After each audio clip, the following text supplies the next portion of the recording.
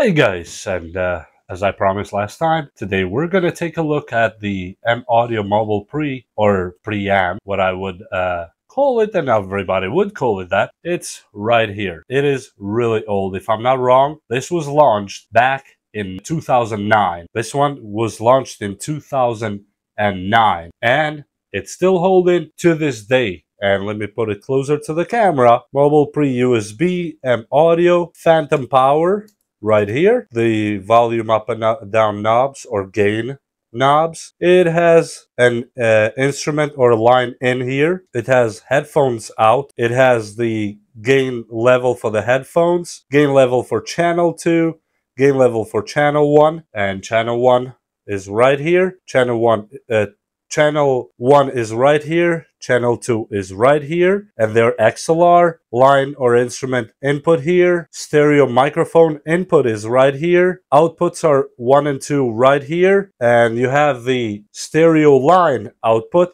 And here's the USB input, and on the bottom of it does not actually say anything else except for this M audio stuff that you are probably seeing right here. And there is absolutely nothing else with it, but it has been working so good for so many years. And I know a lot of you are saying that it doesn't work on Windows 10 when you plug it in because M Audio discontinued it. They don't even make this one anymore, so you can only find it online, and good luck finding the drivers. Well, lucky for me, I had the drivers, believe it or not, on a CD. Yes, I had a CD burned back then, and I had to dig and find it, but I have the drivers, and it still says Windows 7, but it was a 64-bit version, and they actually worked on Windows 10. And yes, I dug around, and I found a website that still has that driver, so you guys can go get it for yourself too.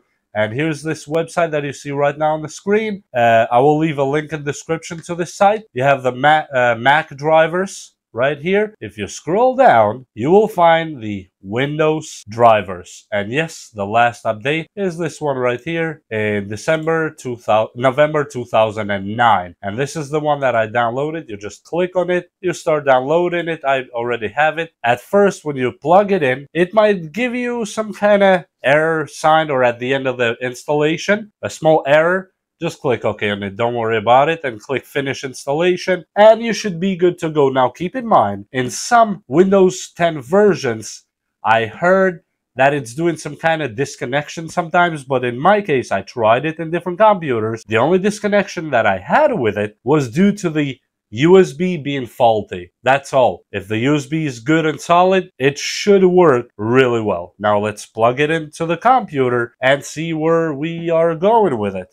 It's right here. Boom. And yes, it is connected. And as you see, this is what I was saying. This error that you see right here, in my case, I just disregard it, and it works really good. Now let me plug something to the device so we can actually test it. But before we go any further with testing, the reason I like this so much is that what you can insert on it, starting from a guitar, keyboard, DJ set, whatever you have that has an XLR or 3.5 or regular jack, it can be plugged in. And yes, you can buy one of these adapters, so you can plug in your regular headphones jack on it. And if you want to, you can plug it here at the outputs, just like that.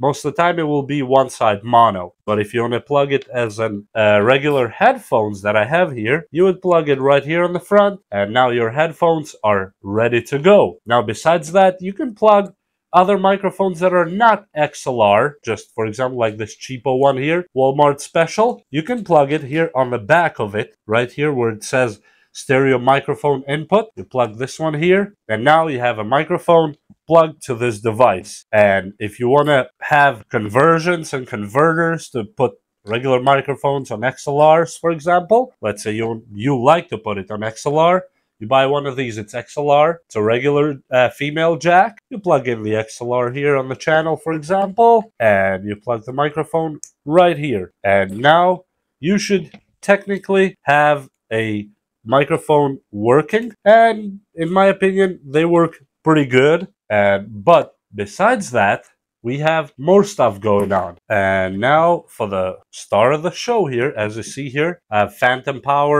turned on, and this blue one is just regular power. If you have a microphone that does not need phantom power or 48 volts, you just turn it off. In my case, I like to leave it on because the microphone we're going to use today is the one that is from the last video, and it will be this Marantz. Now I can connect any of these. I have an Electro Voice, but I'm not going to do that right now. We're just going to go with a Marantz. It's a really nice microphone. I have only a few miles of XLR cable here.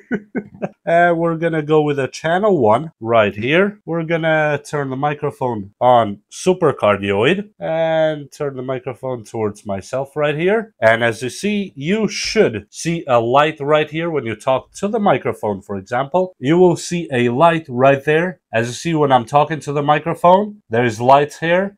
And if I'm too loud, you will see the clip. That's a cutoff that the sound is going too high. And with that said, let's jump into OBS and see that it actually is recognized on OBS and it works. Right here you have your microphones, and you just have to go and find where it says M audio. And as you see right here, line 1 and 2, M audio. And after you click M audio, right now you're hearing my voice from this microphone right here, and I hope it sounds really good.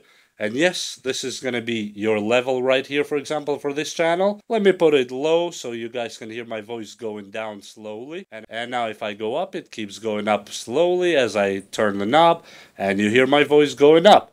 Usually I don't want to go to the point that it starts clipping. I leave it just before it touches yellow, not even on the red. So with that said, I hope you learned something from this video, and if you have one of these devices, now you have a link on the description below to install the driver on your Windows 10 computer and connect it to your OBS or whatever recording software you would like to use. And I hope you hit like and subscribe in this video, and we will see you next time. Bye!